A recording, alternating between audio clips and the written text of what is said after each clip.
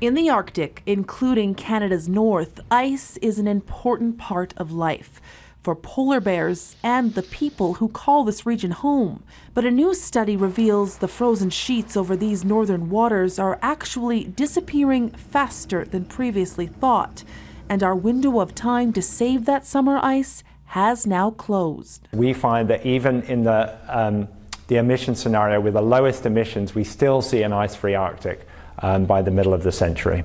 Since satellite records began in 1979, summer Arctic ice has already decreased dramatically from a high of more than 7 million square kilometers to just over 4 million square kilometers in 2022. Projections suggest that most of that September ice will disappear within the next few decades. That means that you could send a ship straight over the North Pole. Open water, nothing in your way. Future opportunities for shipping and cruise ship travel will be tempered by ecological costs. Loss of sea ice in the summer puts Canada's already vulnerable polar bear population in further jeopardy, while threatening to forever change the way of life in northern communities.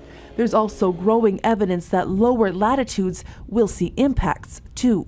There is a theory that if you take away the sea ice, that changes the atmosphere over the Arctic, which some climate experts believe could lead to a weakened polar jet stream. So a weakening jet stream would affect weather patterns, causing slower moving systems, which could lead to flooding and more active weather. It would also allow strong areas of high pressure, like a summer heat dome and a polar vortex, to dominate for longer, leading to even more weather emergencies. The loss of Arctic sea ice in the summer now inevitable.